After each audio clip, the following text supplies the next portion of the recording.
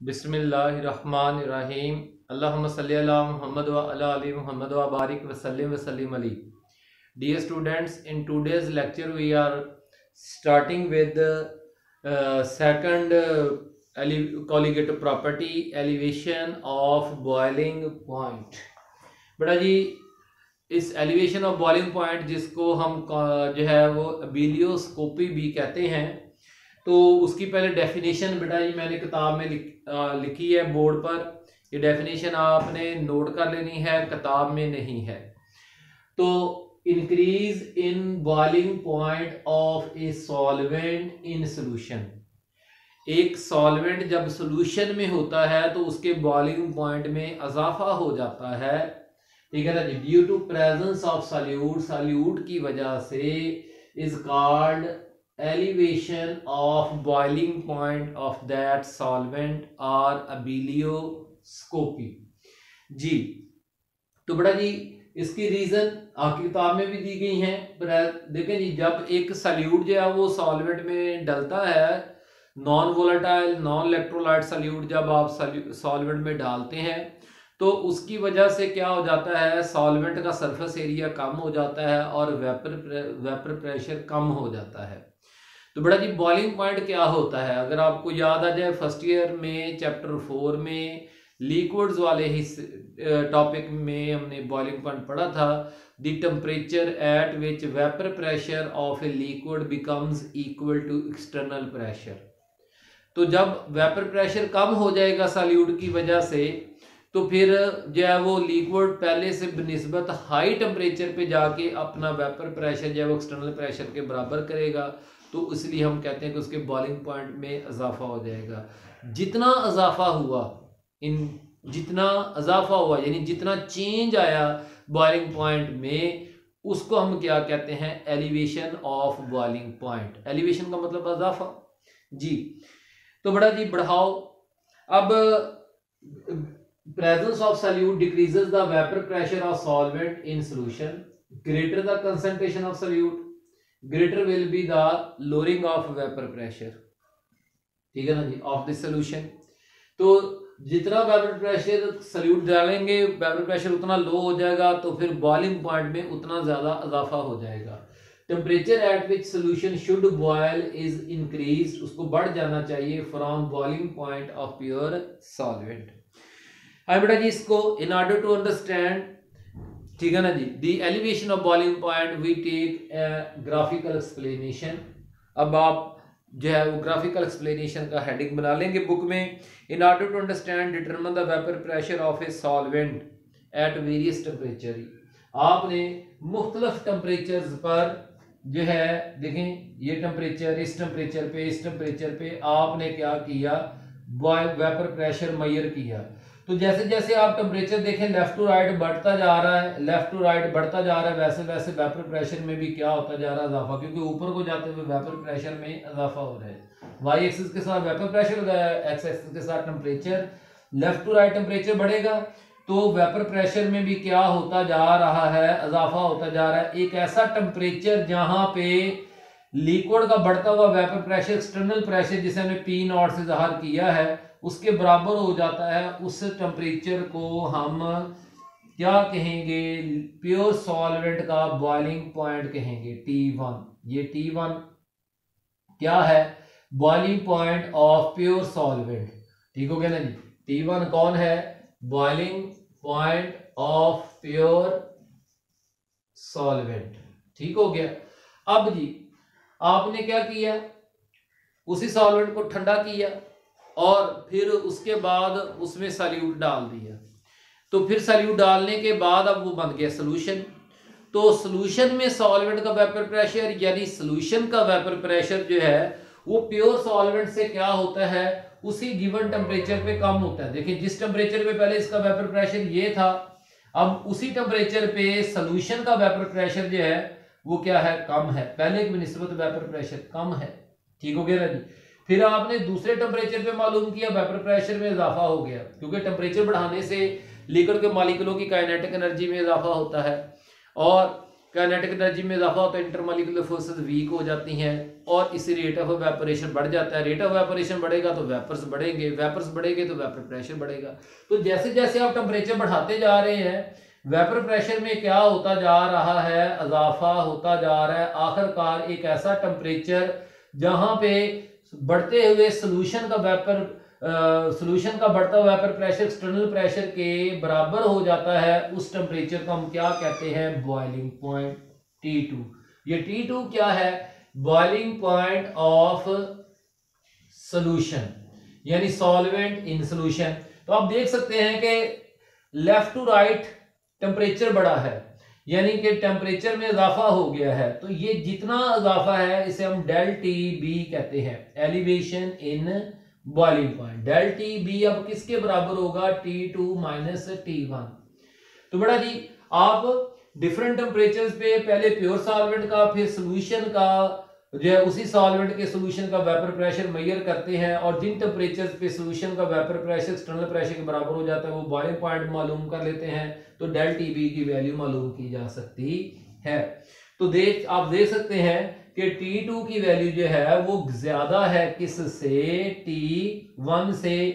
तो क्यों ऐसा हुआ है, क्योंकि सॉल्यूट डालने से सॉल्यूशन का वेपर प्रेशर कम हुआ है और इसलिए बॉइलिंग पॉइंट में क्या हो गया है, इजाफा, इसी एलिवेशन बॉइलिंग पॉइंट जी।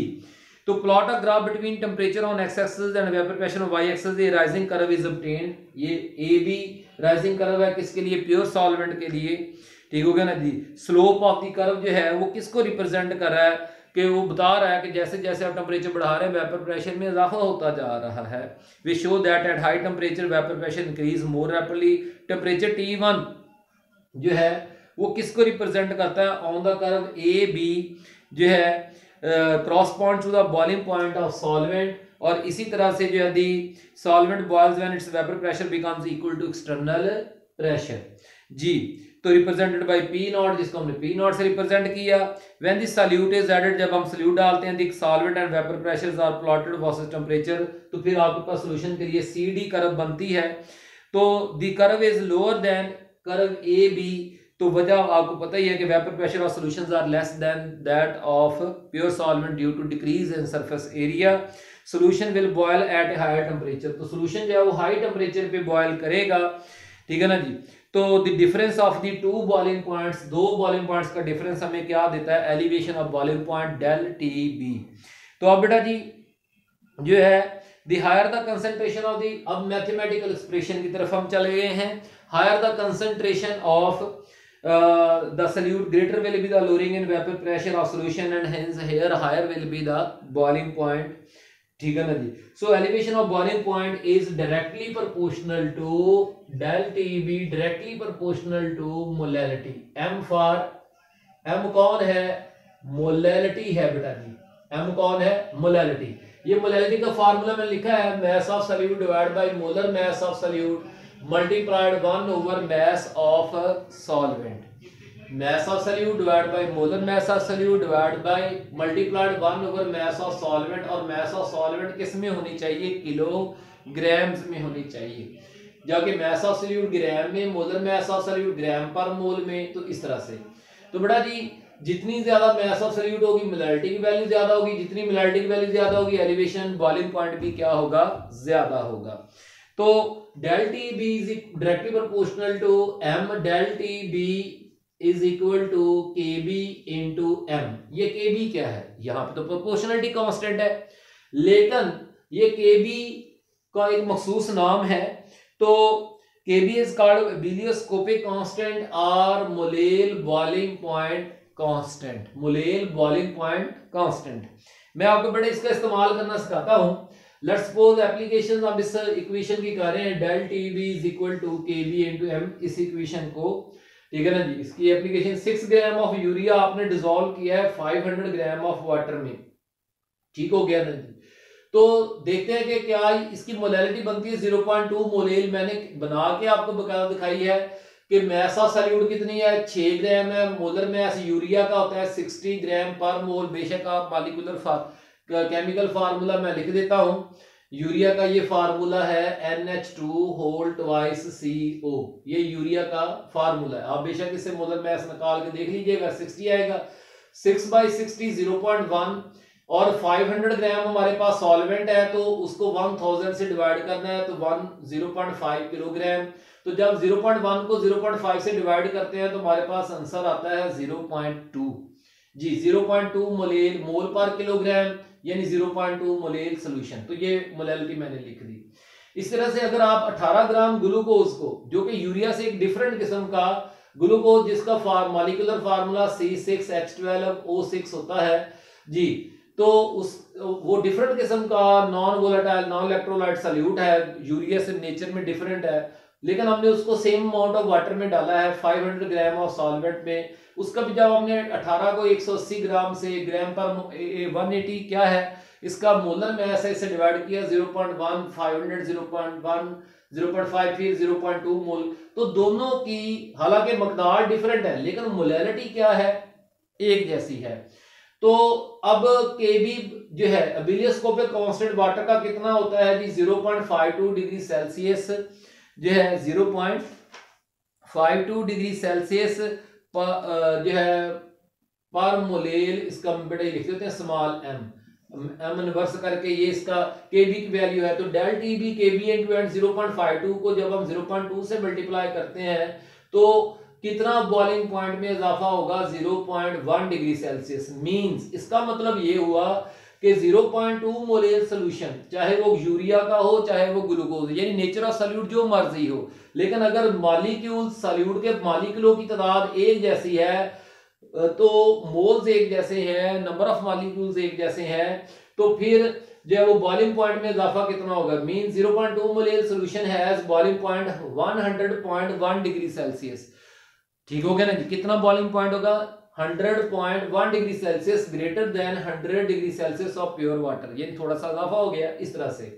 तो ये बेटा जी जो मैंने काम किया है, मकसद आपको ये बताना है कि कोलिगेटिव प्रॉपर्टीज है वो नेचर ऑफ सॉल्यूट पे डिपेंड नहीं करती है, नंबर ऑफ मॉलिक्यूल्स। अगर आप number of molecules of solute एक जैसे डालते हैं, इक्वी मोलर प्रोपोर्शन के आप सोल्यूशन बनाते हैं, तो उन सब में जो है वो एलिवेशन एंड बॉइलिंग पॉइंट एक जैसा ऑब्जर्व होगा। तो अब जरा देखें कि जो है कि अब मॉलिक्यूलर, अगला बेटा जी जो टॉपिक शुरू हो जाता है आपका पॉइंट इसी में, मॉलिक्यूलर मास डिटर्मिनेशन। तो जो कि जो है 271 पे, तो देखें कि हमने अभी जो वो ग्राफिकल एक्सप्लेनेशन से ये निकाला कि del T B equal to के बी इंटू एम। तो हम एम की वैल्यू पुट करते हैं, एम कौन है, मोलैलिटी है। तो देखेंगे बेटा कि mass of molar mass of solute को हमने मोलर मैस ऑफ सॉल्यूट को W2 से और मोलर मैस ऑफ सॉल्यूट को M2 से जाहिर कर दिया, ठीक हो गया। तो फिर उसके बाद जो है मैस ऑफ सॉल्वेंट को W1 से लेकर उसको हमें, वो चूंकि ग्राम्स में होती है तो उसको 1000 से डिवाइड भी करना है ताकि किलोग्राम में तब्दील कर लें। ये सारा ऊपर मैंने 2 एग्जांपल्स में आपको करके दिखाया है। तो अब ये 1000 ऊपर चला जाएगा, ये डिनोमिनेटर है तो ऊपर न्यूमरेटर में चला जाएगा। तो फाइनल मोलैरिटी किसके बराबर हो जाती है, मोलैरिटी हमारे पास बराबर हो जाती है M is equal to W2 multiplied 1000 divide by M2 multiplied W1, ठीक हो गया ना जी। और इसका यूनिट क्या बन जाएगा, मोल पर किलोग्राम। तो ये मोलैलिटी का ये फार्मूला बन गया। तो मोलैलिटी की ये वैल्यू जो है हमने यहां पे लगा दी, ठीक हो गया ना जी। तो जब हमने वैल्यू, तो इसमें हमें M2 की वैल्यू निकालनी है, तो M2 को इधर भेज दें और डेल टीबी को नीचे भेज दें। इधर M2 डिवाइड कर रहा है तो इधर जाके क्या हो जाएगा, मल्टीप्लाई करेगा, सब्जेक्ट ऑफ द फार्मूला बन जाएगा। डेल टीबी इधर जो है वो मल्टीप्लाई हो रहा है तो इधर आके क्या हो जाएगा, डिवाइड कर देगा। तो के बी जो है divide by del T B multiplied W2 multiplied 1000 divide by W1। तो ये इस तरह से हम मॉलिक्यूलर मास जो है वो किसी भी non volatile non electrolyte solute की जो है वो एलिवेशन ऑफ बॉइलिंग पॉइंट की मदद से मालूम कर सकते हैं। तो आए आपको एक टेक्निक पढ़ाते हैं जी बेटा जी। तो पेज बड़े 271 पे measurement of boiling point elevation लैंड्सबर्जर्स method जो है, measurement of boiling point elevation लैंड्सबर्जर्स method. तो this is one of the best method for the measurement of boiling point elevation of a solution. The apparatus consists of 4 major parts. तो बेटा जी पहला an inner tube, ये inner tube बनी हुई है एक, ठीक हो गया ना जी, ये इनर ट्यूब। तो विद ए होल, ये यहाँ पे इसमें होल बना हुआ है, तो विद ए होल जो है at this tube is graduated, इसके ऊपर ना निशान लगे हुए होते हैं कि कितना वॉल्यूम सोल्यूशन का मौजूद है या सॉल्वेंट का, लिक्विड का कितना यहाँ पे मौजूद है। अच्छा जी, फिर बी पे ए बॉइलिंग फ्लास्क, ये इधर मैंने बनाई है, ए boiling flask which sends the vapours, जो यहाँ से वेपर्स जो है भेजेगी और ये ड्रेनेज ट्यूब के जरिए से जो है वो इधर इनर ट्यूब में पहुंच जाएंगे थ्रू रोज हेड जो है। तो sends the solvent vapours, solvent के वेपर्स इधर भेजे जाएंगे into the graduated tube through a rose head. तो इस तरह से इस अंदर इनर ट्यूब में जो सोल्यूशन या सॉल्वेंट जो भी लिक्विड होगा उसको हम गर्म जो है वो किसकी मदद से करेंगे, हीट ऑफ कंडेंसेशन से करेंगे। देखिए वेपोरेशन में कूलिंग ऑफ हीट अब्सॉर्ब होती है ना जी, तो कूलिंग पैदा होती है। इसी तरह से जब वेपर्स दोबारा वापस लिक्विड में तब्दील होंगे तो फिर हीट रिलीज होगी। समझ आ रही है बात की नहीं? तो लेटेंट हीट ऑफ कंडेंसेशन से यहाँ पे जो भी लिक्विड आप लेंगे, चाहे प्योर सॉल्वेंट लें या सोल्यूशन ले लें, ठीक हो गया ना जी, जो हमने इस तरह डॉट डॉट से जाहिर कर दिया है, वो लेटेंट हीट ऑफ कंडेंसेशन से उसको गर्म किया जाएगा। एन आउटर ट्यूब, ये बाहर एक जैकेट बना दी है, ठीक हो गया ना जी। N outer tube which receives hot solvent, जो कि हॉट सॉल्वेंट वाले वेपर्स जो है वो रिसीव करता है through the whole of the inner tube. और एक थर्मोमीटर चौथे नंबर पे ये हमने थर्मोमीटर लगा दिया है, ये थर्मोमीटर, तो which can read up to 0.01 kelvin, यानी कितनी चेंज ऑफ टेम्परेचर को मेजर कर सकता है, कम से कम चेंज जो है जो वो मेजर कर सकता है 0.01 केल्विन, ये इसका लीस्ट काउंट है। अच्छा जी, procedure, the solvent is placed in the inner tube, हमने सॉल्वेंट को इनर ट्यूब में रखना है, लेकिन रखने से पहले उसका क्या मालूम कर लेना है, मैस W1, क्या जी, मैस ऑफ सॉल्वेंट, ठीक है ना, वो हमने मेजर कर लिया। अच्छा, तो फिर इन सम solvent is also taken in the separate flask, इधर वाले को मेजर करने की जरूरत नहीं है, एंड इट्स उसको गर्म करते हैं और उसके वेपर्स को जो है वो इनर ट्यूब में रोज हेड के जरिए से यहाँ पे भेजते हैं। The vapours cause the solvent in the tube to boil by its latent heat of condensation, ये सॉल्वेंट जब बॉयल करता है, तो जैसे बॉयल करता है, क्योंकि ये सारा ग्लास apparatus है तो हमें बॉयल करता हुआ नजर आएगा, तो हमने थर्मोमीटर से टेम्परेचर नोट कर लेना है। क्या नोट कर लिया, temperature boiling point of pure solvent जो है वो हमने मेजर कर लिया। अब उसके बाद this temperature is noted which is the boiling point of the pure solvent, the supply of the vapour is temporarily stop, यहाँ से हमने ठंडा गर्म करना बंद करना है थोड़ी और आर्जी के लिए। एंड वेट पैलेट्स यानी W2 क्या हो गई, मैस ऑफ सल्यूट, पैलेट्स बेटा ये ग्रेन्स को कहते हैं, ठीक है ना जी, और पैलेट्स ग्रेन को कहते हैं of the solute is dropped in the inner tube, the vapour of the solvents are again pass through it until the solution is boiled. फिर दोबारा से यहाँ से वेपर भेजना है, तो अब ये सॉल्वेंट नहीं रहा, अब क्या बन गया सॉल्यूशन। जब ये बॉयल करेगा तो हमने वो बॉइलिंग पॉइंट भी नोट कर लेना है, बॉइलिंग पॉइंट ऑफ सॉल्यूशन। तो बेटा जी डेल टीबी की वैल्यू आप कैलकुलेट कर सकते हैं T2 माइनस T1 करके, ठीक है भाई। केबी की वैल्यू जो है वो कांस्टेंट होती है और हमें हर सॉल्वेंट, अगर वाटर होगा तो 0.52, ठीक हो गया ना जी, और अगर जो है वो मिसाल के तौर पर ईथर है तो 34 जो है वो 2.16 एसिटिक एसिड होगा, तो वो हमें बता दी जाती है कि जी फलां सॉल्वेंट है, तो उसकी केबी की वैल्यू में बता दी जाएगी। तो अब now supply of the solid vapour is cut off the thermometer and the rose heads are removed, ठीक है ना जी। Volume of the solution is measured, the difference of the two boiling point gives the del TB value, ठीक हो गया। Following formula जो है, तो देखें W2 की वैल्यू भी आपके पास है, W1 की वैल्यू भी आपके पास है, डेल टीबी की वैल्यू भी आपके पास है, डेल टीबी की वैल्यू भी, केबी की वैल्यू भी आपके पास है, केबी ओवर डेल टीबी। तो आप बड़े आराम से जो है इस फार्मूला से मॉलिक्यूलर मास मालूम कर सकते हैं। तो कोई भी सवाल हो व्हाट्सएप पूछ लेता हम सबका। आमिना सलाम, शुक्रिया।